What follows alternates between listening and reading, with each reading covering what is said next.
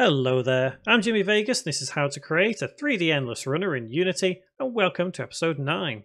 In this tutorial, what we're going to do is we're going to add some UI to our level, which will display just how many coins we have collected. Don't forget, click subscribe and click on the bell icon as well to stay up to date with every tutorial still to come in this series and everything else on game development on my channel. And with that in mind, let's get to work.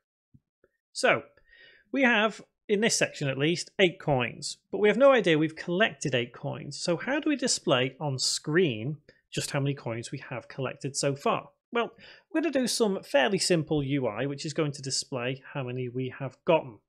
So let's start by going to Game Object, UI, and let's click on Raw Image. Now this will create a new object down here called Canvas. It will create a raw image and it will create an event system. We don't need to worry about the event system just yet. It's the canvas we need to focus on more than anything. So because people have different resolutions and different screen sizes, we'll need to change the scale mode. So here on the canvas, we need to change from constant pixel size to scale with screen size. And I always like to have a standard 1920 by 1080.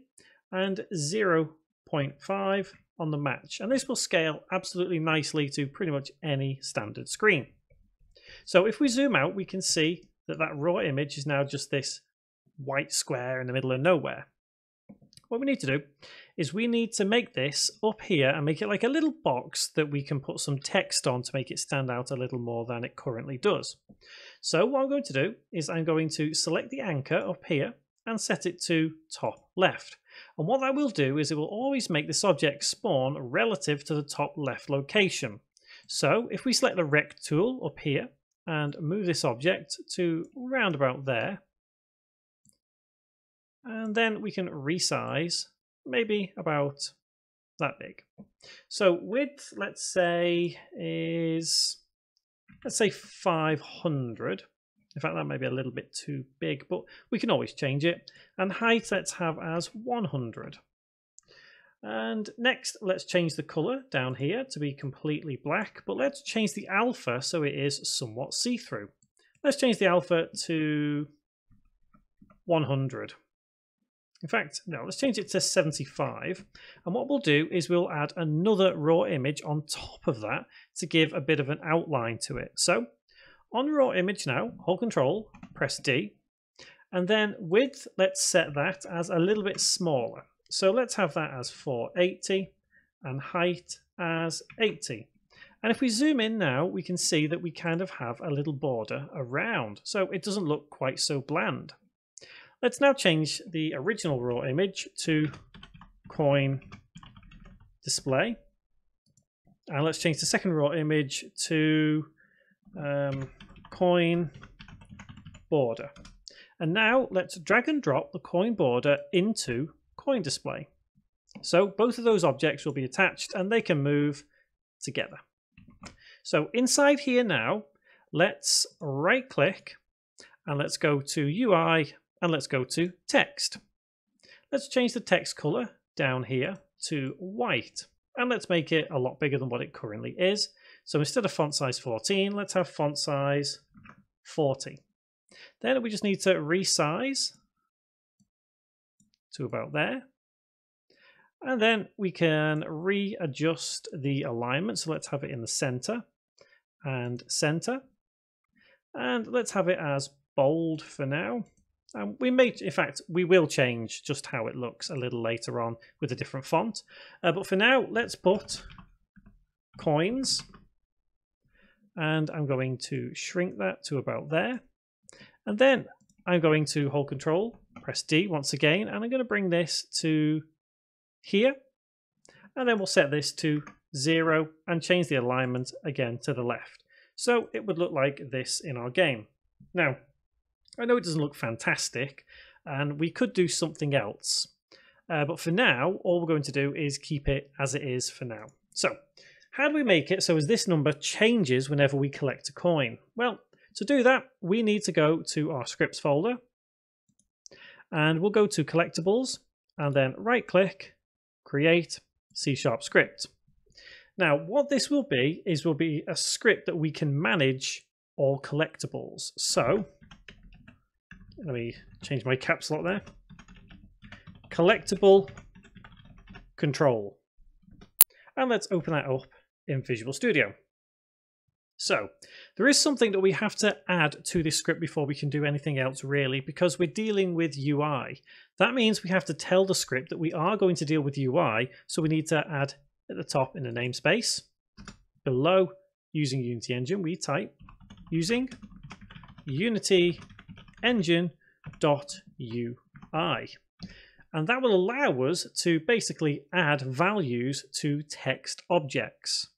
So what that does is down here we can say public int, and we'll say coin count semicolon. Now this in itself won't work because we need to be able for other scripts to talk to this script, but we'll get around to that when we've written the bit of code that updates our screen. So we can get rid of the annotations and void start because we don't need them. And in void update, we are going to need to basically access this text one here, which I'm going to rename to say coin count. So that means we need to add in a variable. So public game object, and this will be coin count display with a semicolon. So that now means we change down here coin count display. We need to access the component called text in that object. So we can say get component. Remember here, all of these are named components. So we need to access this component called text. And we also need to access this subcomponent also called text. But because this is the subcomponent, that T is going to be a lowercase. So here we say in spiky brackets text, because that's the name of the component we're accessing. And then dot. Actually, we have spiky brackets, open close bracket, dot text. Because, like I say, that's the subcomponent. And we make it equal to double quote, I'll explain why in just a moment, plus coin count, semicolon. So the reason why we use a double quote here is basically because it's expecting to read a string or text. And because our coin count is a number, it won't be able to read it without having some text beforehand, even if that text is completely blank. So that way we'll still be able to display just a number.